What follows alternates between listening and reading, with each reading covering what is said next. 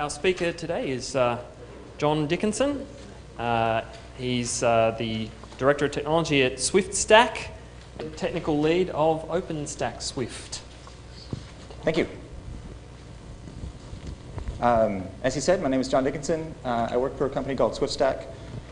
We focus on the open source projects called Swift, part of the OpenStack project. And today, I want to tell you a little bit about why I think that Swift, and specifically with OpenStack and other open systems like that, are very important to me, why I think that they are going to change the world, and we're all going to be a part of that. And also, there's lots of information about there, and I've spoken this week already about what Swift is and kind of how it's put together and how things work. But the second part of this talk, the majority of this talk, we're going to go through and actually test to destruction a Swift cluster, so to speak, and see what happens in different failure scenarios and how Swift recovers from those. So to start with, a very, very high-level intro, what is Swift?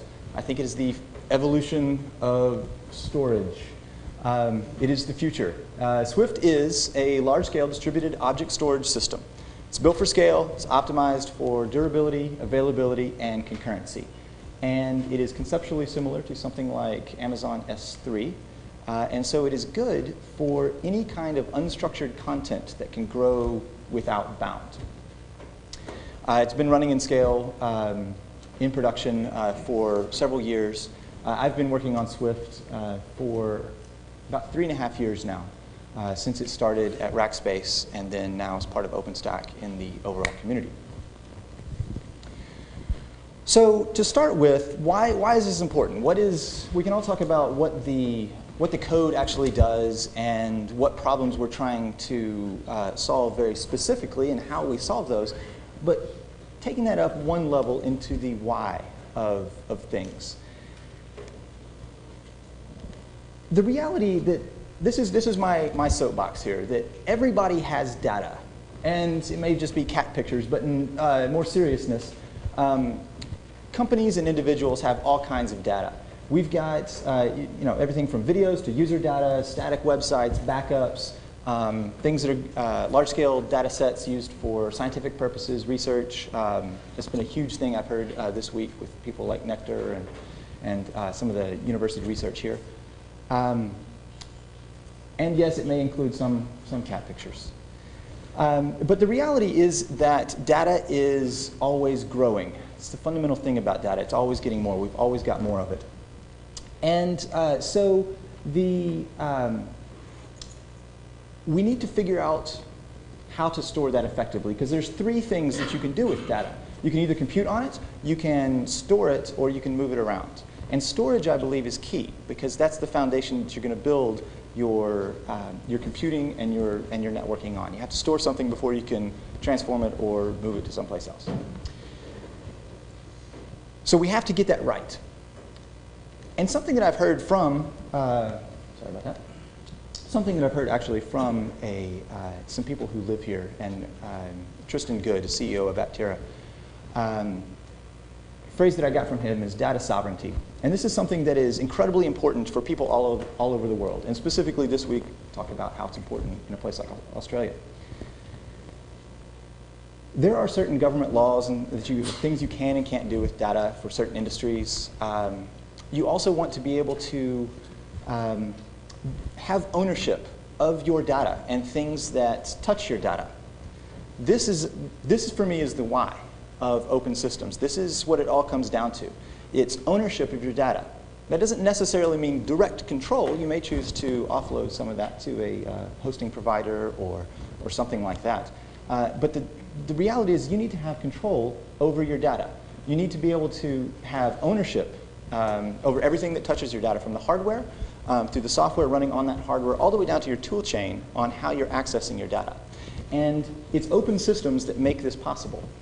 Because in communities like OpenStack and the Open Compute project on the hardware side, and even looking at why we're here this week with Linux, you have not only the ability to influence the actual code and add features and patch bugs and things like that, which is great, but you have the ability to control the entire community around those things.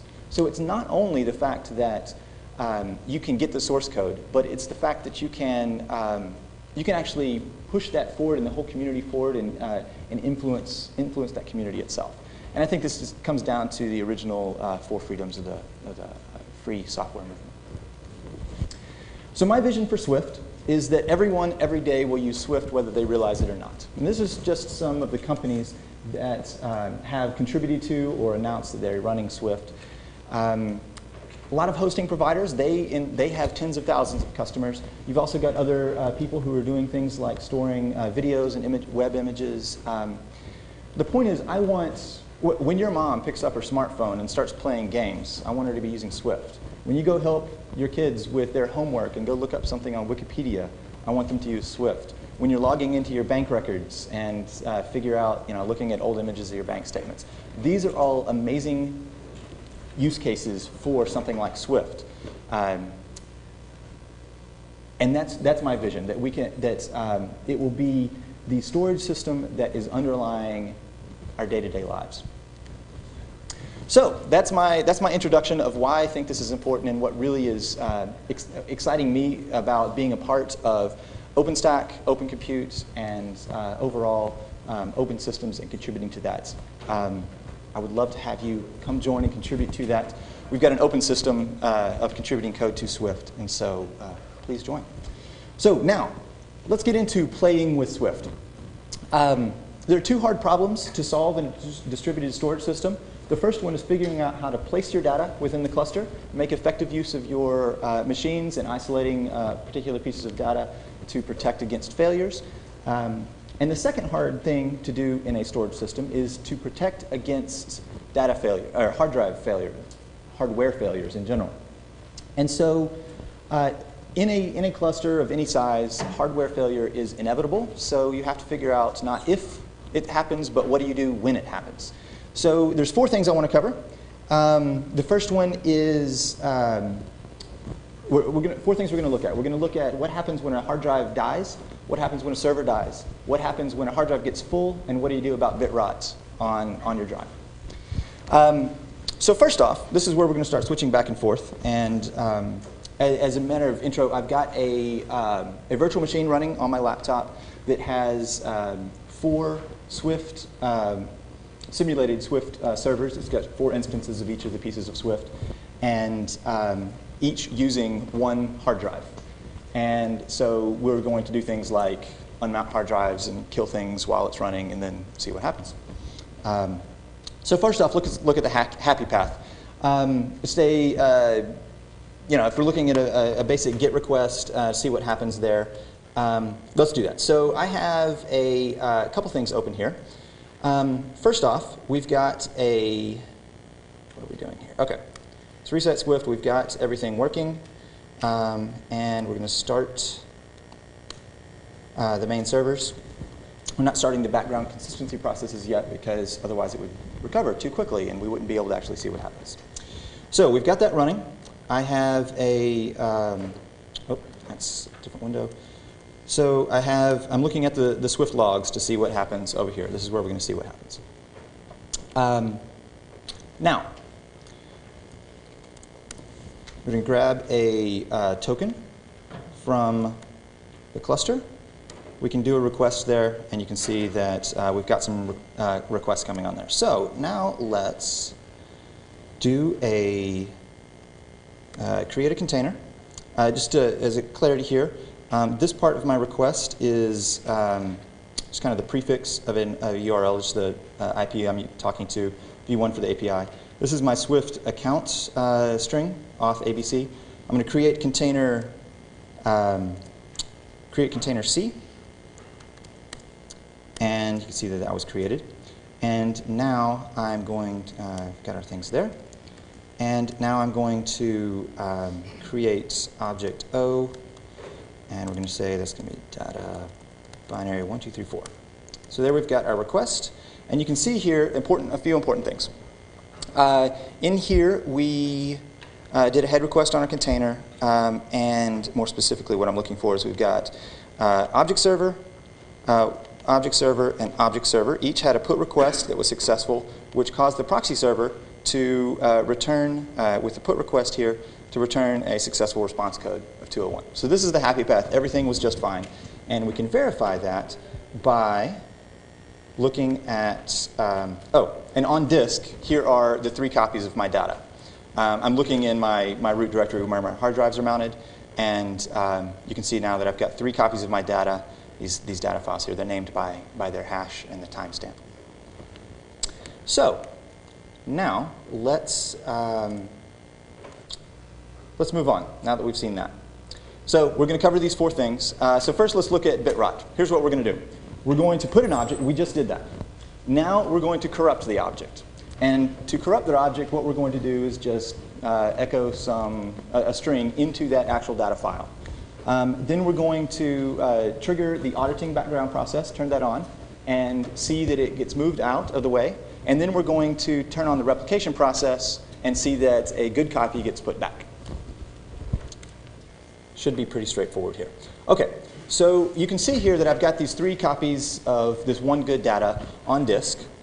So let's go into the first part. You can see I've got a copy in D1. So let's go into D1, objects, and here's the actual file on disk. If we cat that out, you can see that the data is right there, the 1, 2, 3, 4. And we can look at Swift object info for that file and see that it was in this, this account, this container. The object name is O. Here's the hash of it, where it should be otherwise in the cluster, some of the metadata. And specifically, the e-tag here is valid. The hash of the data on disk matches the hash that we're storing. So now let's have some bit rot. Echo evil into my file. That was pretty easy. Now, if we cat the file out, you see that I've got evil data in it. And if I look at the Swift object info, you can now see that the content length doesn't match and the e-tag is invalid. So, in that case now, let's trigger the object auditor. Can you split back to that one where you show the tag? Yes, here we go.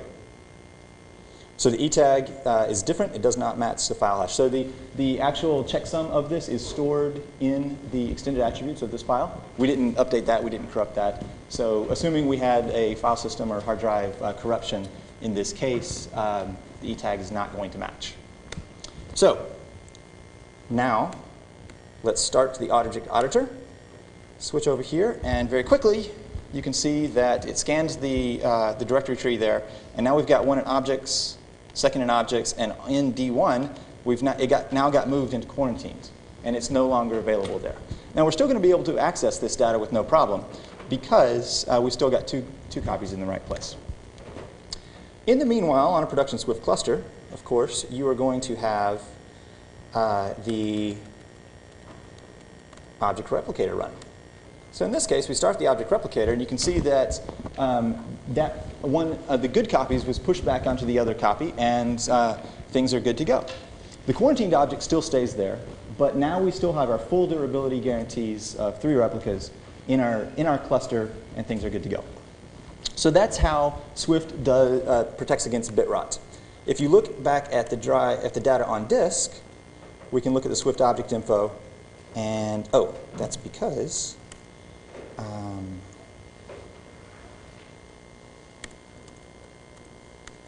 if we look back go back into the drive instead of the cached items. So we look back in here and do Swift object info. You can see that it is now valid. So we've now protected against bit rot. So number 2. What happens when you have a hard drive down? This is the most common failure within any sort of storage cluster. Hard drives fail all the time. So we need to actually make sure that that is protected. So what we're going to do is we're going to find out one of these locations. In fact, we can kind of skip this step. We know we have an object. We know where it's going to be. So we're going to kill one of those drives. We're going to unmount drive D1. Then we're going to put an object in there and see what happens, see where it goes with our durability guarantees and things like that. Then Then we're going to turn on the replication process and see what happens as far as rebalancing the data. And then we can even bring the drive back up and see what happens. So we're going to start again with reset Swift. This reset Swift script basically kills everything, unmounts my hard drives, reformats them all, and just basically starts completely from scratch. What you can see from my find command that's running here is there's no data. Turn back on logging again. And now I need to get my token. We're going to put in container C. Now let's put in object O.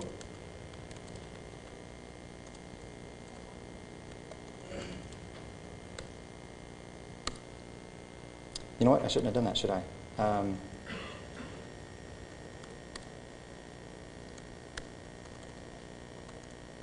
Oh, actually, that was fine. Sorry about that. Let's do that sequence all over again.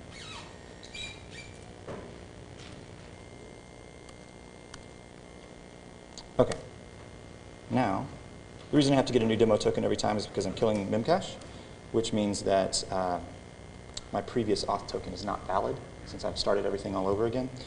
And so I need to get a new one. Okay, now we're going to put this object in there. We still have all of our drives up, so that's going to be fine. Okay, so now we have our drives. We're good to go. So in this case, let's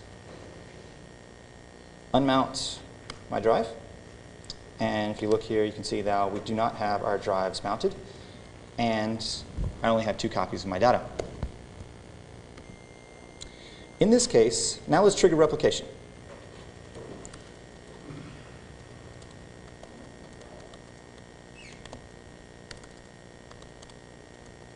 In this case, we can see we got a 3rd copy that came right back up. Swift will automatically detect when your hard drive is bad, will automatically unmount it, and then in that case, when it detects an unmounted drive, it will ensure that you have a 3rd copy somewhere else on a handoff node. So here you can see that I have a 3rd copy. Instead of on drive 1, I've now got it on drive 4. This is not the primary location, but it still guarantees my durability of my data long term. Now, what happens if so we've got replication running. That's fine. We don't need to stop that. But what happens if I re-put something with the same object name? So it's supposed to go onto that primary location again. But I'm going to overwrite the object, and it's going to be 1, 2, 3, 4, 5 now. And get some white space on my log. It's going to try to put it onto drive 1, which is unmounted. I still got a success. And what you can see here is that lots of things happened. Oh, that's the replication log. What happens is that the object was put, and where did that go? Object replicator, that was chatty. Here we go. When the object was put, we got a handoff node that was requested. And so that primary location was not found, and it pushed it to a handoff. 1, 2, 3, 4, 5 exist in all of these places. And if we really wanted to verify that, we can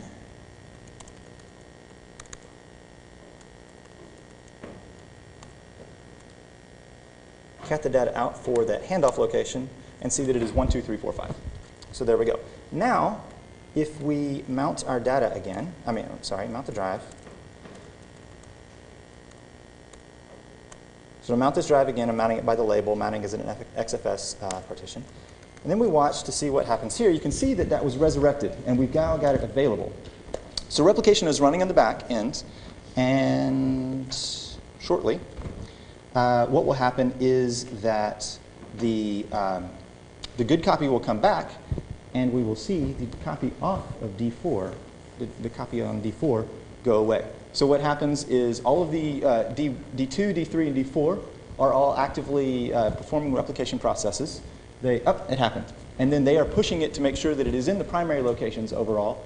And in the case of D4, that simulated number 4 object server, it detects that the primary locations are completely outside of itself. So once it has successfully pushed it to all of those things and make sure there's good data, it will delete it locally. And therefore, we'll back down to our 3 replicas, and things are OK. So that is how Swift automatically handles drives being down. So next thing, one level up. What happens when you have a server down? This is not as common, but it is distinctly different. Oh, we're at the Linux conference, so let's use a sad talks. So in this case, things are a little bit different. Drives down is not that big of a deal because today you're losing up to about 4 terabytes of data. What happens when you have 34 terabyte drives plugged into one power supply and your power supply dies? You don't want to automatically start replicating all of this massive amount of data across your switches. That's going to saturate your networks. You can have big problems. Not only that, your data is not really gone. It's just unavailable right now. So that's the assumption that Swift makes. When you have a server down, in other words, you cannot connect to a particular server, Swift will not automatically trigger replication on that server. It simply assumes you have a temporary availability issue that will be resolved by some operational input, like fixing your power supply or you're plugging your network cable back in. So in this case, we're going to put an object. Then we're going to kill one of those servers. We're going to then put another one of those objects and see where that goes. And then we'll bring the server back up and see how things work. So let's demo that. So first off, we will reset the Swift environment. And then we will start the primary processes. Here we go. So we're going to get a demo token again.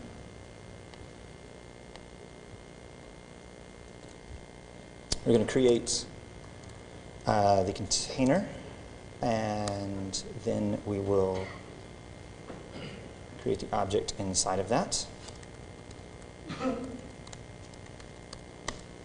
Great. Now you can see we have our object again.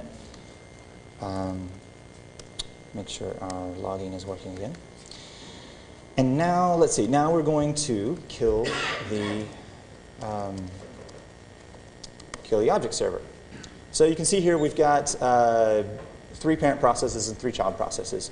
Specifically, I'm looking for the ones that are using number 1. So we've got these two kids here. So I'm going to kill 9018 and 8948. So we should have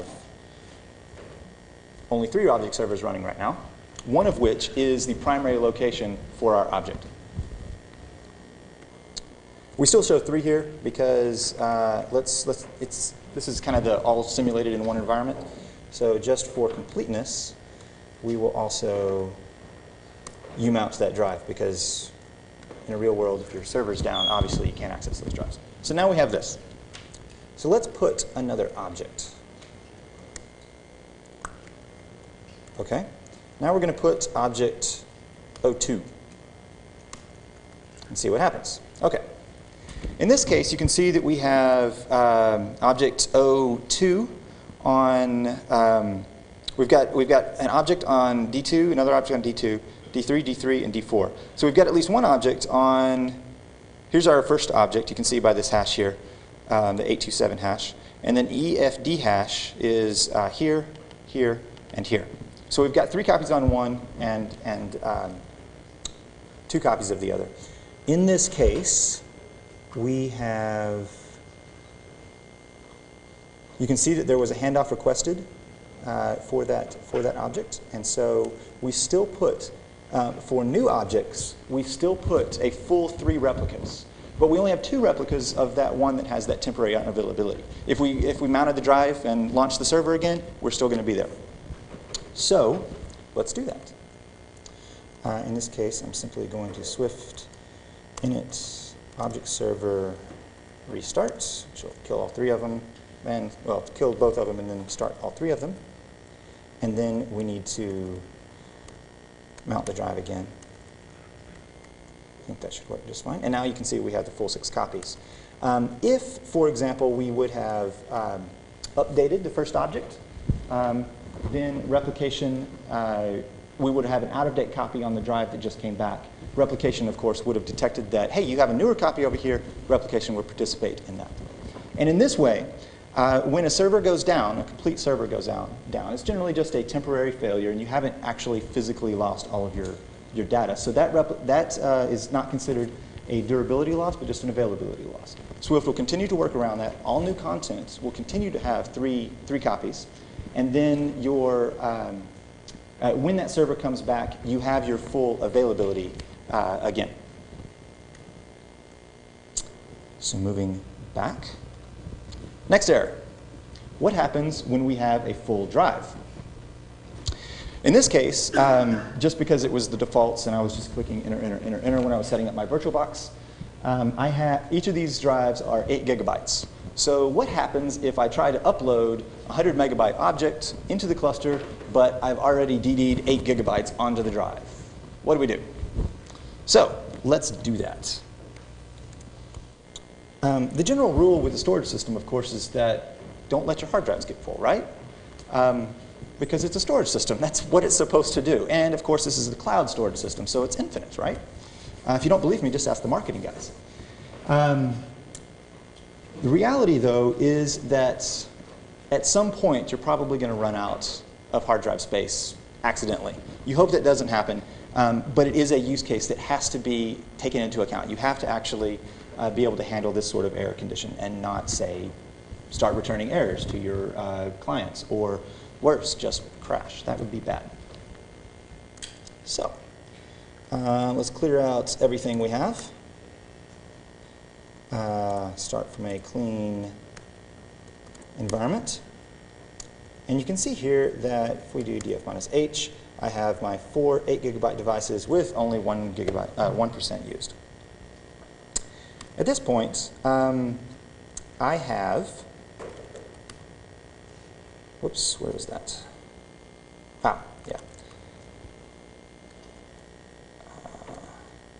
Here's my DD command. Copy just a bunch of zeros. Unfortunately, I can't use something like truncate because it doesn't actually write the data to the disk. So here, writing 8 gigabytes. While we're doing this, I'll show you this. I have a 100 megabyte file on this, on locally, and that is what I'm going to now try to upload. So you can see I tried to write my file, everything was good, but, well, I did what I was supposed to. I was trying to actually, wait, what? Awesome. That wasn't intended.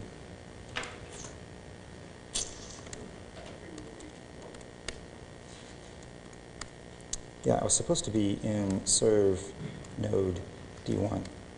I've heard that DD is a fantastic, the acronym it actually stands for is Disk Destroyer. So apparently I just did that. Anyway, okay, now we're going to fill up the right drive and see what happens. So while I'm doing that, I will go ahead and get my demo token. Everything you can see is still just fine here. We're going to export that drive. Now, if you're not familiar with curl, there is a -t, which takes a local file and will upload it as the body. Okay. We now have one of our, drive number 1 is full of 8 gigabytes. So there's no possible way I can write 100 gigabytes onto this, 100 megabytes onto this full drive. So let's see what happens. We're going to pay attention to the logs in this window here. And here we go. That's funny, it worked. And we've got 3 copies. Notice it's on D2, D3, D4, it went to D4 rather than the primary location of D1. To explain how this works, notice this line right here. There's a part of the HTTP spec which is somewhat rarely used, I think, and it is fairly convenient. When you are uploading something, you can send an expect 100 continue header. What this tells the server is that if everything is okay by the time you get all of the headers, but not before you've read the body, if you think you can actually accept this request, just if you can make a determination, go ahead and send me back a response code of 100 continue. At that point, I know that it's safe for me to throw all these bytes on the wire. That means that, for example, in this case, if 100 megabytes were not able to be read, then I don't have to read 99 megabytes, figure out, oh no, I'm out of space, and then only at that point deny the request. If you look at the logs here, when the request was received, you can see that there was, where is it? This request right here, this object server, got the put request, but returned with a 507. 507, when it gets the expect 100 continue response, the object server looks at the content length that was sent as part of the header, and then will try to f-allocate space on the drive. F-allocate guarantees that if it returns successfully, you will be able to write that many bytes without getting a partition full error. So in this case, f-allocate failed. So therefore, the object server returns a 507, which is the standard HTTP response code of entity too large, I think, or out of space, basically. So the proxy server then chose a handoff location and sent it to D4. And there, in this case, you can see that there was there's a total of 1, 2, 3, and 3 more successful put requests that all were correct. And therefore, the proxy server down here was able to successfully return with the 201. Now, let's start.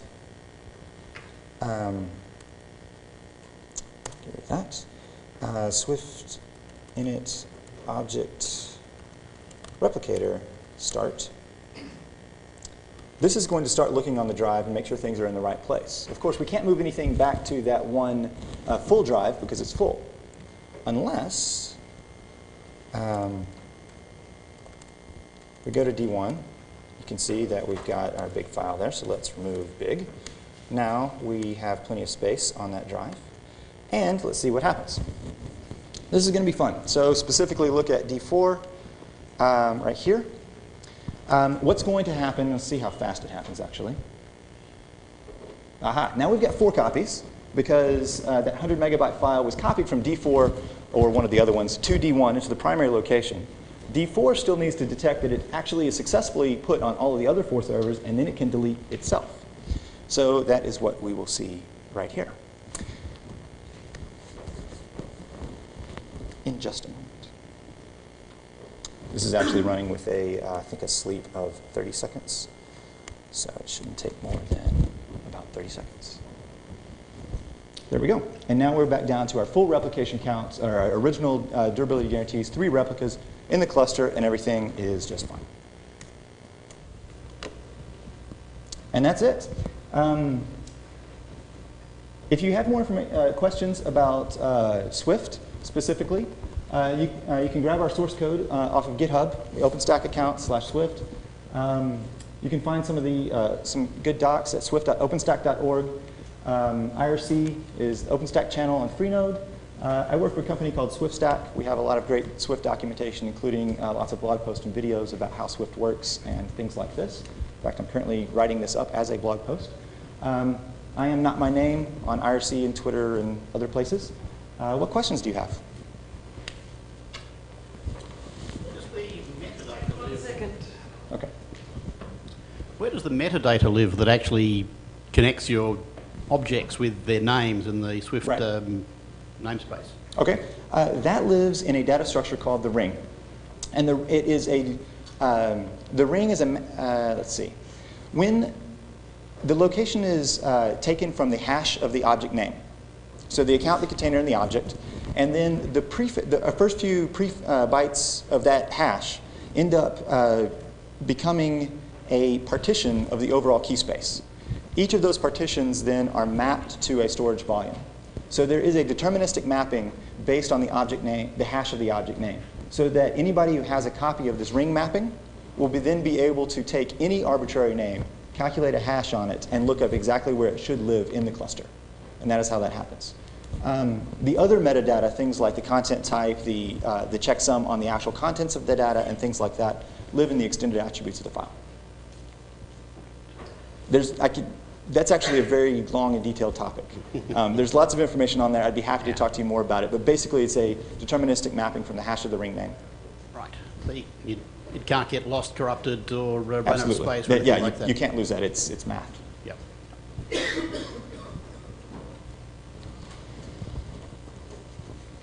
Why does D1 need to get a copy back originally? Why do you have this idea of a master location? Like once D4 had a copy of, well, in 2 examples you showed, you had your durability guarantee. Right. That is a great question. So let's look at that a little bit. There's a tool in Swift called Swift Get Nodes. It tells you lots of information about stuff. So we're going to load the object rings, is that data structure file, that mapping. And we're going to look up auth ABC containers C object O, which is, you can see, the object that we were putting here. This is just the components of the path here. Once we do that, you can see that here's the pieces of it. This is the partition it lives in, the hash of the data, and the primary servers that it lives on with the IP port and mount point, and then the handoff node, and then some helpful copy-paste tools to get to that. The reason that this, we need to put it back on the primary location is because read requests only look in primary locations. They will look in one of those 3 locations. You will have as many potential handoff nodes as you have actual storage volumes in your entire cluster, which makes sense that then for writes, you can continue to try to put it on new drives in the cluster because you really want to get a copy of that data there. The problem is, if you have a request that doesn't exist, it could just be mistyped or something that is on the handoff nodes, it's kind of indistinguishable there, you do not want to start making requests to every single mount point in your entire cluster. It's very hard when you have tens of thousands of drives. And so it will only look at the primary locations, in which case you want to ensure that your data actually lives in the primary locations. The second reason for this is because the primary locations are chosen so that all of the drives will fill up evenly. And you don't want something to, based on a hard drive filling up, some sort of cascading failure scenario that one drive gets disproportionately full, which then fails over the others and things like that. It's going to make sure things are evenly balanced throughout the cluster. Also, because one of the disks may be in another data center? One of the disks may be in another data center. Not today, but we're working on that. Let's just say, yes, it could be far, late network-wise, farther.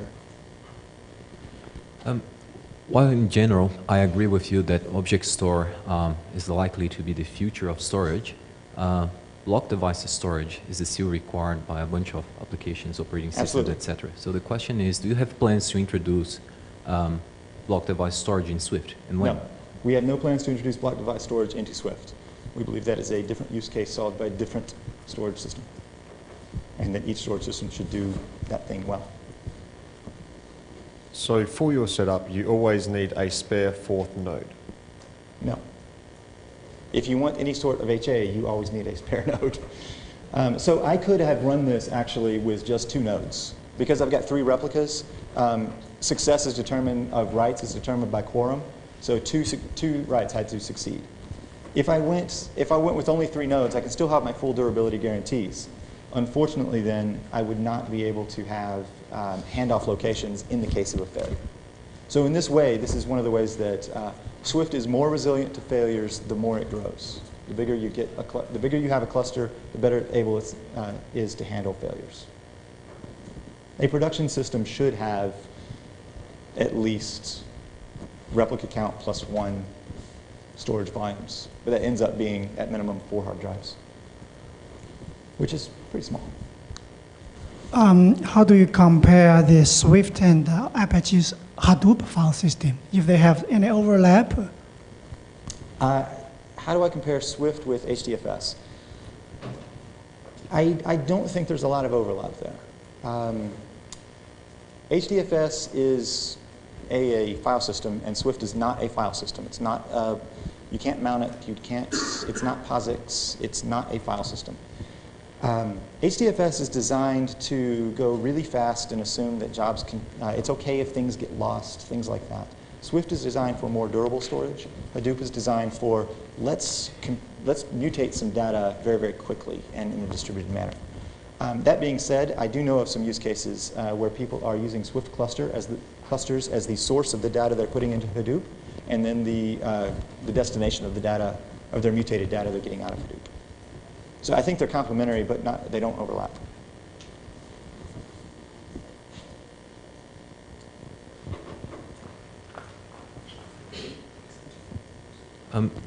Is there anything in the conceptual design of Swift that would make it hard to add a block device layer on top of it?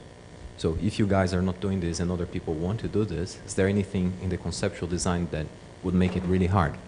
I think probably yes, because Swift is, if you look at the CAP theorem, saying that you can either you can pick two of consistency, availability, or partition tolerance, network partition tolerance. Swift sacrifices consistency, which generally becomes extremely important in use cases involving block devices. Inconsistent block devices are generally a non-starter. And